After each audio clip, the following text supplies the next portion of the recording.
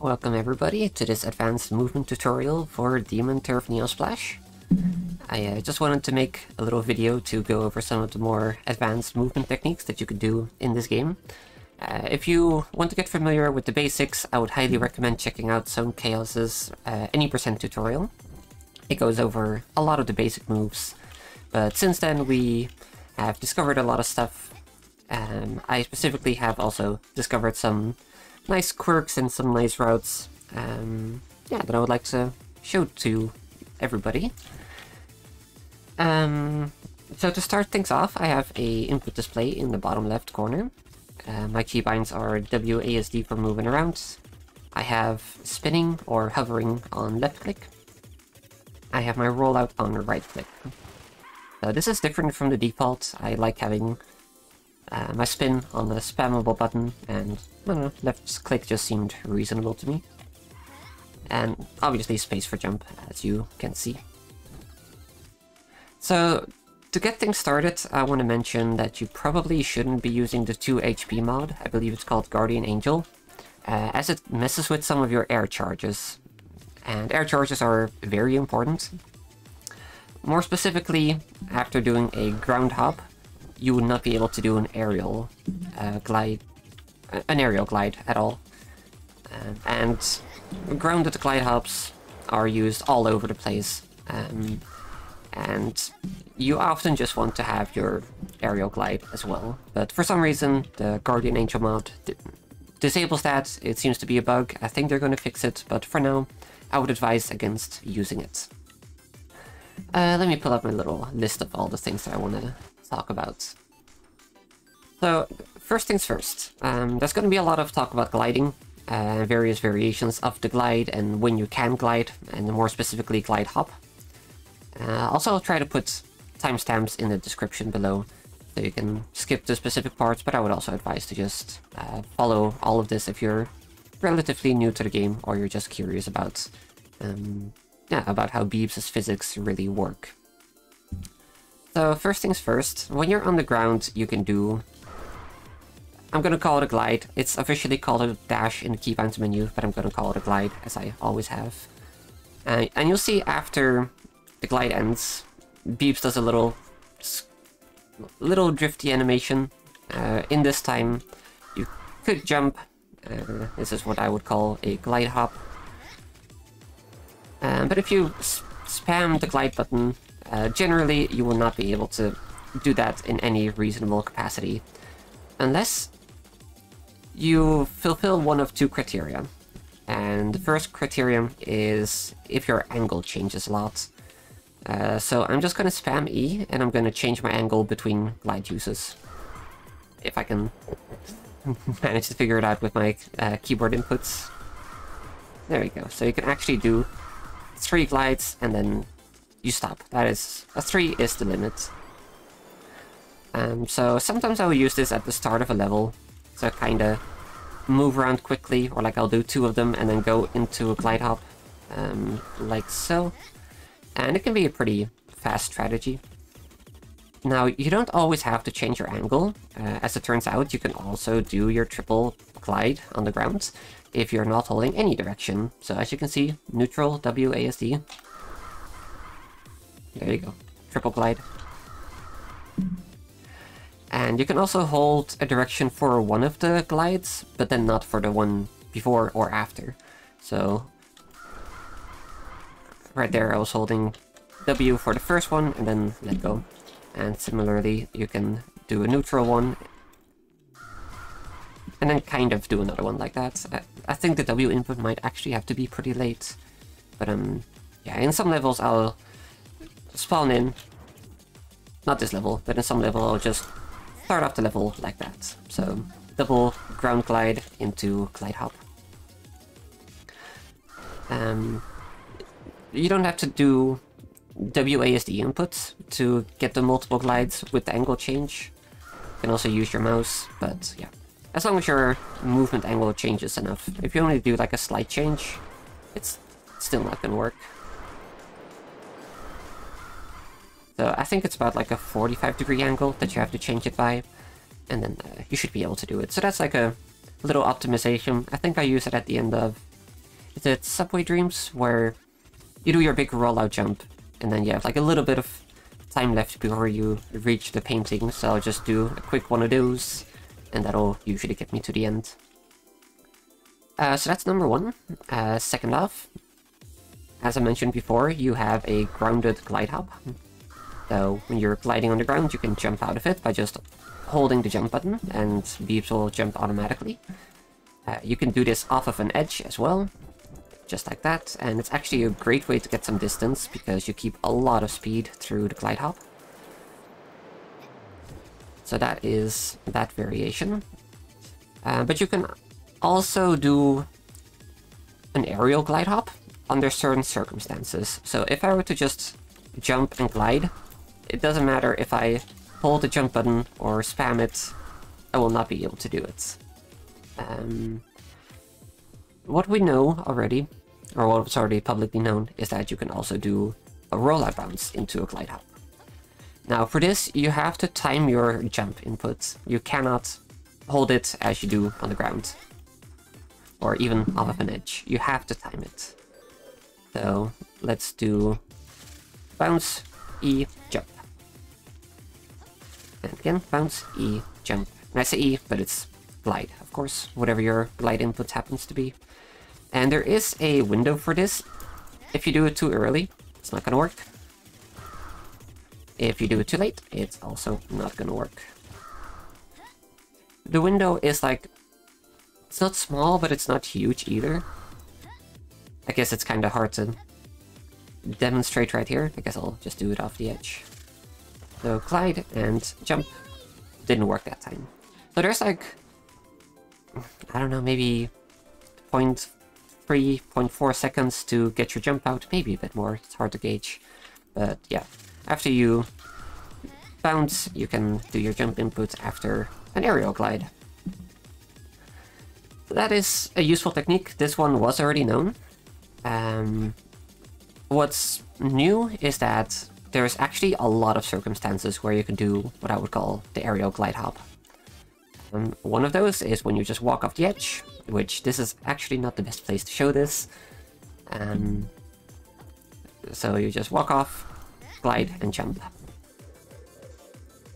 And because it is kind of like a buffered ground state hop, you even after walking off and you do this glide technically in the air, you still get this glide, unless you have the Guardian mod again.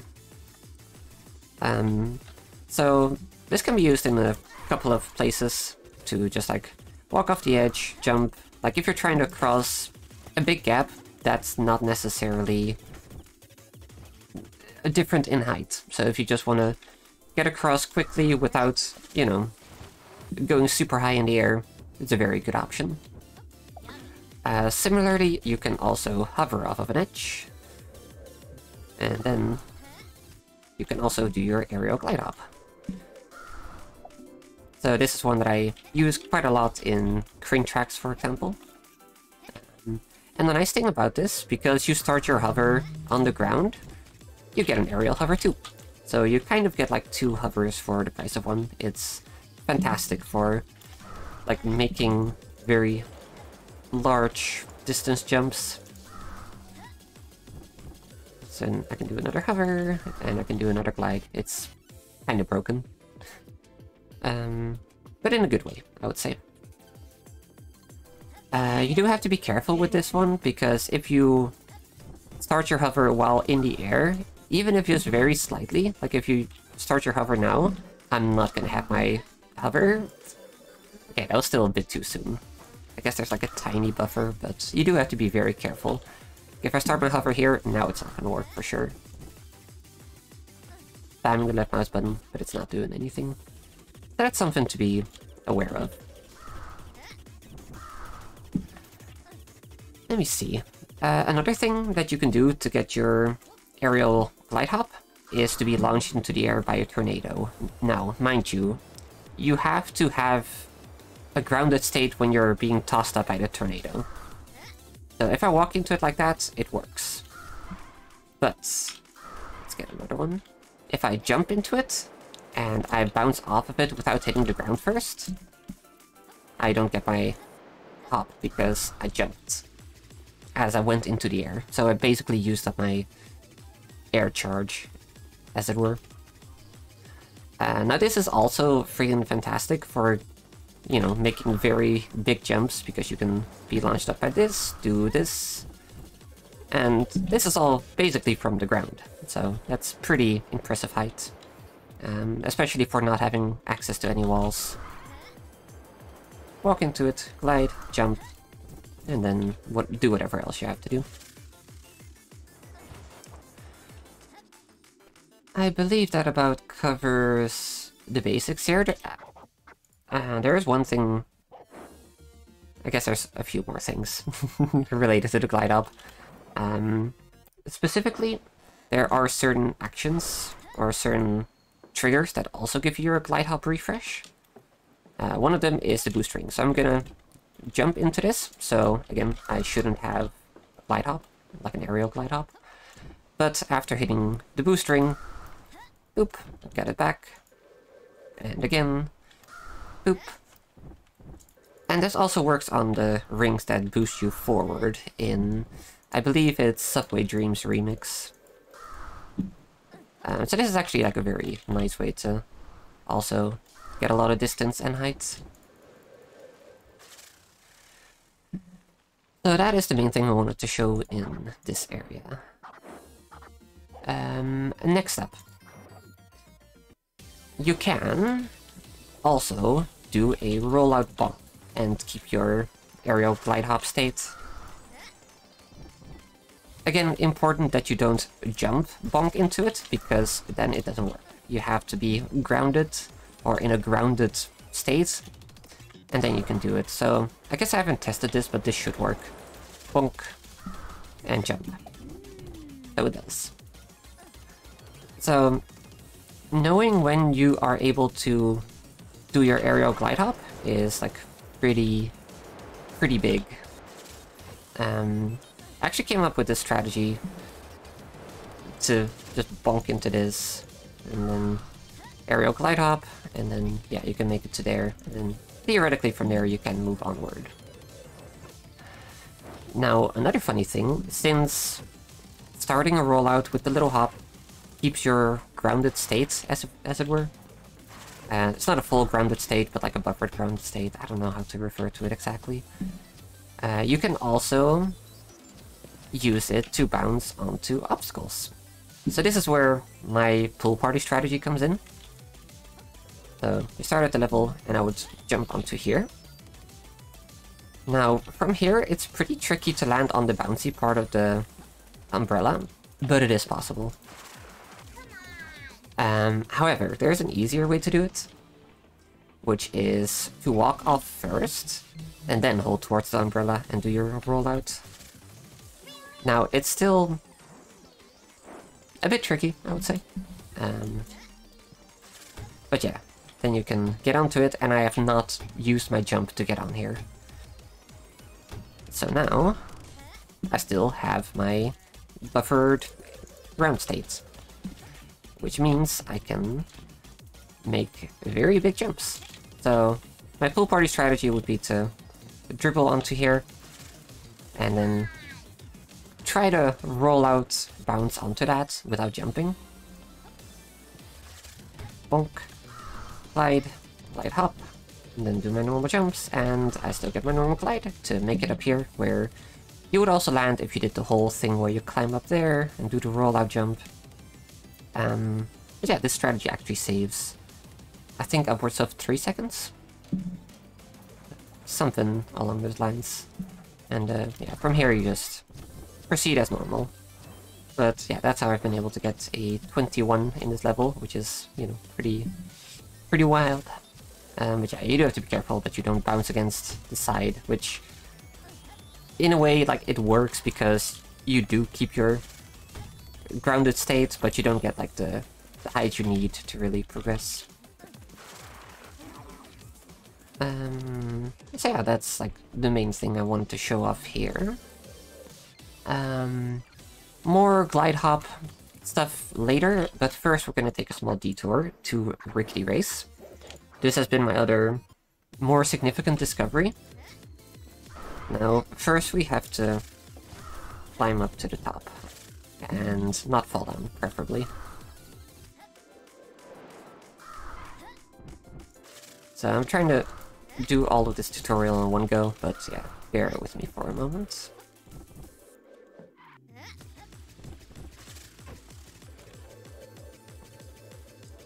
Just a moment.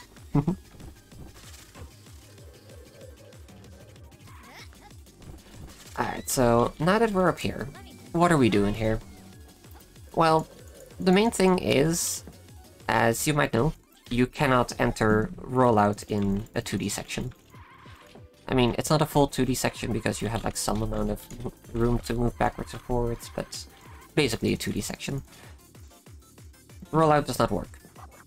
If you start a rollout outside of it and you roll into it, it gets cancelled automatically. Still holding right mouse button here. So what I found is that that is pretty abusable. So I'm gonna do a walk off the edge, no jump. I'm gonna do a glide hop, and I'm gonna make my way over to the walls over there. So no jump yet, so we can glide hop. Now, I'm gonna roll out... I can roll out here because I'm not in 2D.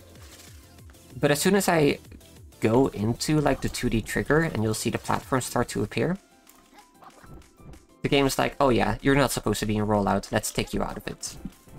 Which in this case I'm abusing to get a wall jump.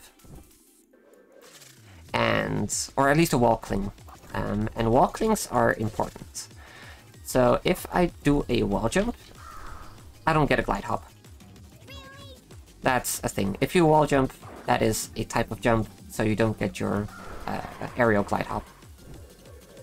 However, and I'm gonna show this off a bit more later in Crane Tracks. Well, first off, it's possible to land here, and then you get your grounded state, and then you can also do this. But it's actually enough to just wall cling, let go of the wall without jumping. And I did something wrong there. But it is possible, I promise, to cling onto a wall and have that refresh your glide hop. So, walkling, okay, that's a landing again. But have your rollout automatically be cancelled, and then you get your rollout hop, or glide hop. One more time. So, just like that. Now, what you can do with this is kind of just traverse this entire 2D area without being in 2D. It's not ridiculously much faster than taking it normally, but I do believe it saves a few seconds. So we're just gonna shortly cling onto the wall, do some glide hops to traverse forward. And now I'm gonna go towards this pole here, do a wall cling to refresh my buffered ground state, and that'll let me do another glide hop, which lets me get all the way to the end. And that's basically the strategy that I used in my PB. It's a bit tricky. It's not much faster, but I would say it's really fun. The fact that we can just basically skip a 2D section is kind of incredible to me. So that's Rickety Race. Now I want to go into some more wall climbing mechanics. So to get things started, we'll first have to make our way over to the large wall. Actually, while we're here, MerryMitch recently found a new route in this level, which is fantastic. It's already faster normally, but with this knowledge of aerial glide hops, it actually becomes very, very powerful. So we're just gonna glide off.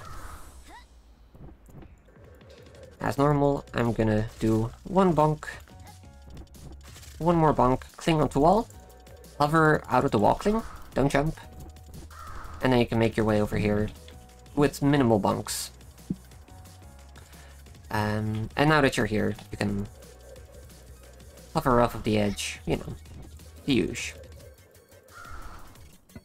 So that saves a little bit of time over the previous strats. A few seconds, so shoutouts to Mitch. I was actually gonna make my way over to that big wall there. Let me just restart from my checkpoints. Actually, another thing while we're here, you see those tall buildings? You can get a rollout bounce off of these corners. It's tricky. Sometimes it just doesn't seem to want to work. And you want to have like a good angle to the wall.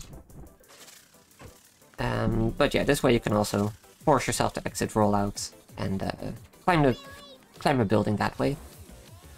So that's the strategy I would have used until Mitch's new strategy. You have to be like a certain distance away from the corner for it to really work properly, and your angling just needs to be on point. It's a bit tricky sometimes, I would say. There is another way to climb up this. In this particular case, it's not going to be faster, but just as a demonstration. I can... Let me see. I'm doing this wrong now. Okay. Just refreshing my memory, because you really have to be juggling your buffered ground state so you can aerial glide hop. So I'm gonna get started by just getting a Wallclimb first, and then we're gonna start climbing straight up. So, Wallclimb, Bonk, aerial glide hop, Wallclimb, Bonk, and so on. Now you want to be maximizing your height as much as possible, so I kind of pull back as I glide towards the building. You can watch my input display for like the timing. And yeah, this is just a way to infinitely climb up a theoretically very thin wall. Pretty good. Not currently useful anywhere, but I could totally see this being a thing in custom levels, for example. Or, you know, if you just want to show off, that's also a possibility. Now I'm gonna make my way over to this long wall here.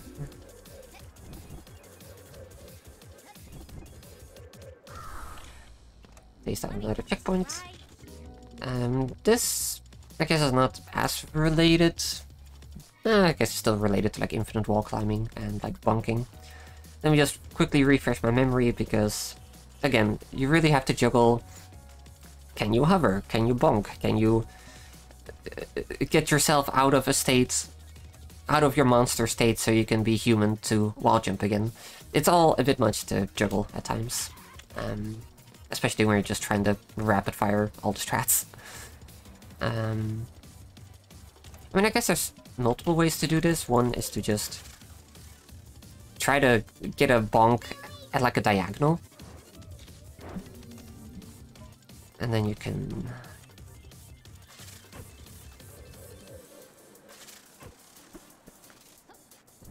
So this is like... Nah, this is slightly different from what I meant, but I mean, I guess it still works. So just make sure you get like nice angled bonks and you can traverse a long horizontal wall without ever really needing ground. Of course, you can also do this with glide hops, which I would argue is a lot easier, actually, in hindsight. You just want to be sure you don't like do your double jump or any other kind of form. So you can just continually wall jump along this long wall. Let me see, what else do we have? I think I've covered almost everything. I've written so many words in this document as like notes for what to discuss. Infinite cling, hover, glide hop, wall climb, vertical. Which I think is the thing that I showed on that building there. Either that or I'm just confusing myself. Oh yeah, one last thing. An expired glide has some funny properties. So it can't directly scale this, but if this crane is moving towards Beebs as she is hovering, even if the hover is expired. You can kind of glide along it, because the wall is moving into her, which I guess is creating a sufficient angle to let her move upward. Not currently used in any of my runs, but it's a fun little trick. Not easy to get enough height to actually get on top of there, but yeah, any level that has like a slope like that moves. Yeah, this is potentially something to remember. Alright, I think the final thing that I want to show is on Subway Dreams, and that is how to consistently get the good bonk on the tower climb. So let me just make my way over there.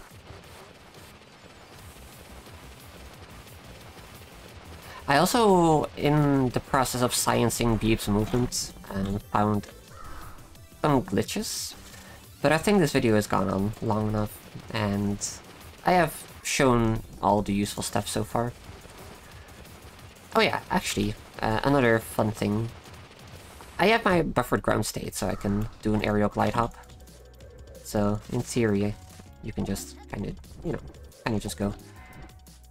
Let me actually show what my normal strat is.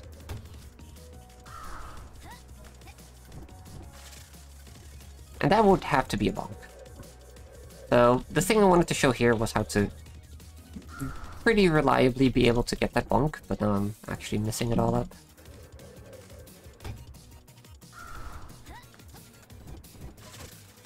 But yeah, I would aim for the good bonk there. Anyway, that's what I would do. Just roll out onto the trampoline, glide hop to get some height, wall jump, double jump, and yeah, just get up here. Now, you'll see that this tower is not perfectly round. There are these flat parts, which I would call segments, you know. It's not a perfect circle, because you can't really do that in polygons. So the secret to getting the good bonk is to first off be aiming straight towards the tower as you're going in for the rollout bonk. And second thing is that you want to be on the right half of one of these segments. If you're on the left half, it's gonna bonk you backwards. If you are on the right half, it's pretty consistently gonna give you the good bonk. I say pretty, but like, I've only ever messed it up by me messing it up. Whenever I've, you know, reliably hit the right half, it's always given me the good bonk. Now, it can be kind of hard to tell where a segment starts and ends, especially when you're looking at it like this. So that's why, once you have some height, do your wall jump, I actually look up and try to approach the wall at such a time that my bonk would make me hit as the right side passes by. It's still not easy. I would say it's pretty easy to mess up. Sometimes you just don't get the bonk at all, or you misestimate how long it takes for Beebs to hit the wall in the rollout form, but that is the trick to it. The right half of a segment. Really be on the lookout for like changing shadows and like these slight corners here. And yeah, that should get you the strategy pretty reliably. It's still difficult, but yeah, it's mostly in your hands. It's not just pure RNG. I believe that's everything I wanted to show today related to advanced movement techniques. Yeah, when you put this all together, you can really schmoove. You can really make very large distance gaps, especially with, you know, hover stalling, and then we can do another one of these. Like, that's kind of a ridiculous amount of distance, right? From basically one jump. And especially when you work this one into, yeah, it's good height as well. So, yeah, I hope you all learned something today. I will at some point make some videos about like various glitches that I've been finding as well. But if I do that all in this video, it's gonna be a bit much, but you can do some crazy stuff like this, and be bonked away by a flag and everything. It's super jank. Wouldn't recommend going for that in an any percent run, but yeah, you can get bonked, and you can even get literally bonked to the end here. Fun stuff.